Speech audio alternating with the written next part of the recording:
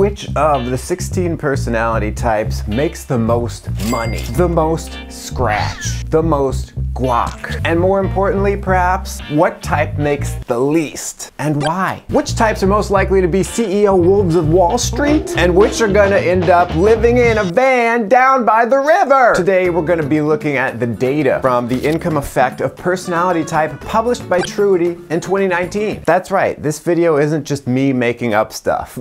This report ranks the 16 personality types from the highest earners to the lowest. But more importantly, it gives us the data to examine how each aspect of personality impacts how much money you are likely to make. So not only will this video explain why certain personality types tend to earn more, but it will also explain why some of the lower earning types on this list actually choose to earn less. And in the end, it might not be such a big deal if your type is lower on the list. Because, in all likelihood, if I know my audience, your type is at the bottom. But mine too, so we're all equal here. All right, so let's begin by just looking at the 4 letter preferences. We'll start basic, we'll lay the groundwork. And while you might think that these 4 preferences tell the whole story, there are some interesting outliers. So first of all, who generally makes more, introverts or extroverts? The answer is extroverts. As we know, they tend to have more outgoing traits such as being expressive, energetic, even optimistic. This makes it easier for extroverted types to network and meet others in their field of work. And knowing the right people is essential nowadays in order to get the job you want, or a promotion, or even a raise. Or a rise, as they say in London. That was a terrible British accent. What was I doing? Okay, next, do thinkers or feelers earn more? So this one may be easy to guess, but the thinking types have a huge lead over feeling types when it comes to income. There are still a couple thinking types who don't earn a lot. We'll address those specific outliers in just a little bit. So thinking types in general look at life as a series of problems to be solved, so their mind is naturally oriented towards jobs that present complex challenges which may pay more. For example, the highest paying occupation in the US is anesthesiologist. You know, the doctors who put you to sleep before surgery and then make sure you wake up afterward. It's a job that requires a very firm grasp of science and math and the ability to make logical decisions very quickly, or you will kill someone, literally. And yes, there are feelers, many feelers who are anesthesiologists out there, but it's an occupation that I'm guessing just naturally attracts more thinking types. Furthermore, as discussed in a previous video, which you can, it's right here, thinking types tend to be more comfortable with conflict and confrontation than feeling types are. This means that thinking types are more comfortable doing things like asking for a raise or competing for higher level positions. This is not even to mention that those higher level management and CEO positions favor individuals who are able to make calculated business decisions without worrying about how people will feel about them. Like, sometimes it's necessary to fire someone, but it don't feel good. Another large differentiator between the types is the judging and perceiving preference, the J or P at the end of the type. This is probably due to the fact that J types like to have a plan in advance, whereas P types prefer to go with the flow and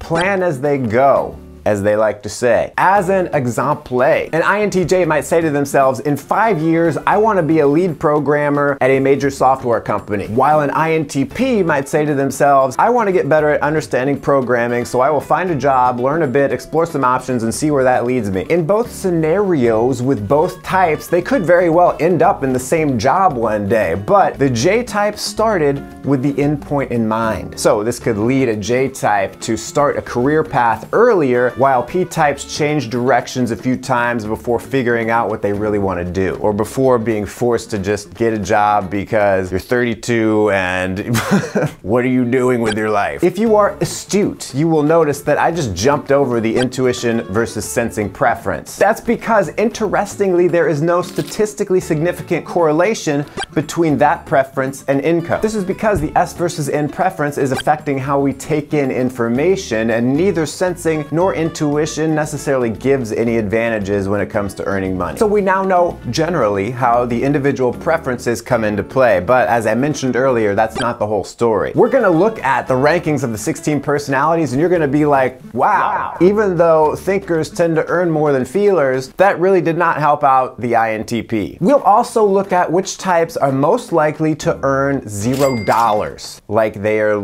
unemployed.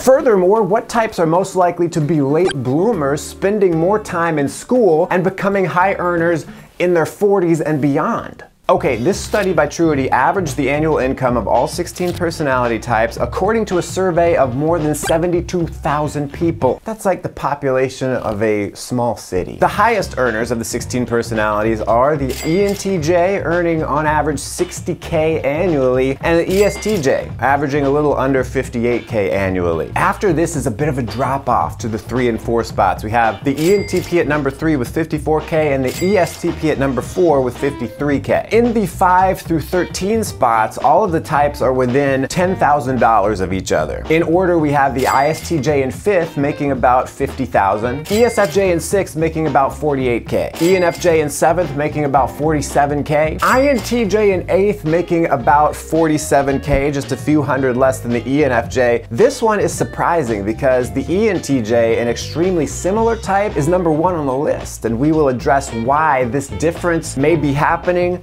a bit later. I mean, it's happening now, but we will explain it later. Is that what you call a dangling participle? Next, we have the ESFP at number 9 with $54K, 45, I read the number backwards. And now it starts to drop off a bit faster. ENFP and ISFJ at 10 and 11, each making around $42,000. At number 12 is the ISTP, making about $41,000. So the lowest 4 earners of the 16 personalities are coming up, and it becomes a pretty steep dive at this point all the way to the end. We're going off the rails on a crazy train at this point. At 13, the INFJ, averaging about $40,000. The INTP is at number 14, earning on average $38K annually, and this is especially surprising because an extremely similar type to the INTP, the ENTP, is number 3 on the list, earning on average $16,000 more a year. So we'll have to figure out what's going on with that. Oh boy, number 15, earning on average $35K, is the ISFP. Then, the lowest earning type, earning on average $34,000 annually, which is roughly $26,000 less than the number 1 earner, we have the INFP at number 16. Interestingly, the ISFP and INFP, the bottom 2 earners, are the opposite types of the ENTJ and ESTJ, the top 2 earners. Coincidence? I don't know what that word means. Let's unpack this. Why are the INFJ, INTP, ISFP, and INFP the bottom earners? And if we throw in the ISTP at number 12, we see that all 4 IP types are in the bottom 5. What's up with that? Is someone playing a joke on us? Uncle Frank, is this a joke? First, let's look at a factor that would really bring down a type's average income, namely not having a job. Because throwing a bunch of zeros into the mix will really bring down the average fast. The types most likely to report being unemployed? All of the IP types. Okay, that tracks. But is it because they just can't find a job? Or is it because they are more comfortable just doing their own thing and don't feel the need to climb a corporate ladder, man? If being an extrovert is correlated with being outgoing and connecting with others professionally, and being a J-type is associated with having a plan and getting started on it, then it makes sense that the IPs on the other end of the spectrum would rather just follow their own path and chase what is personally interesting to them rather than just get a job right away. It's like I've said for a long time on this channel, the IP types are really just following their own path in life. They kind of ignore what everyone else is trying to tell them, and they're like, I'm doing my own thing, even if it means being unemployed. Or they'll be like, I'm not unemployed, I'm a writer. I'm writing a book. I'm not getting paid for it, but one day I may. Of course, one major reason for people to be voluntarily unemployed is if they are continuing their education. I know a lot of you watching are students right now. And this has a major effect on the rankings. All the types that have the I and N preferences, so INFJ, INFP, INTP, INTJ, were the most likely to report that they were still students above the age of 21. So they're probably studying to get an advanced degree of some kind, which leads them to starting their careers later. I would guess this is due to the intuitive types being drawn to purely theoretical concepts and their preference to explore the world in an abstract way rather than an experiential way. So you add into that an introvert's preference to spend lots of time by themselves, like reading, writing, thinking, questioning my life choices, and you've got the perfect combination for the types that want to get advanced degrees. Speaking of entering the workforce later, the ranking we looked at earlier is just averaging everyone over the age of 21. But what if we focused in on each of the specific decades of life? What I mean is just looking at the types in their 20s or their 30s and so on, do the rankings shift? Could this give some of the lower earning types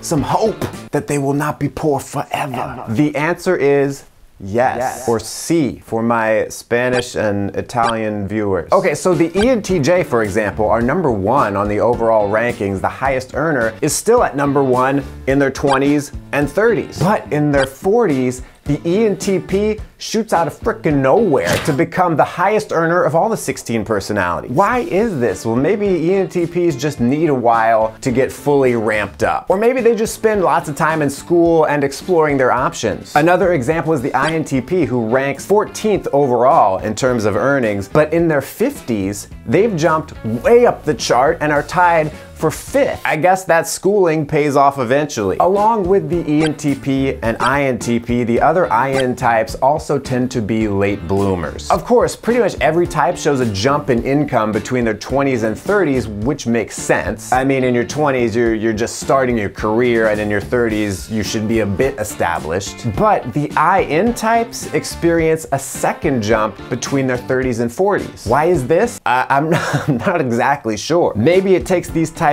extra long to get established in their career paths, or maybe it just takes them a while to get the hang of reality, which extroverted and sensing types might just more naturally understand. Thanks for watching, and until next time, stay cool and attractive.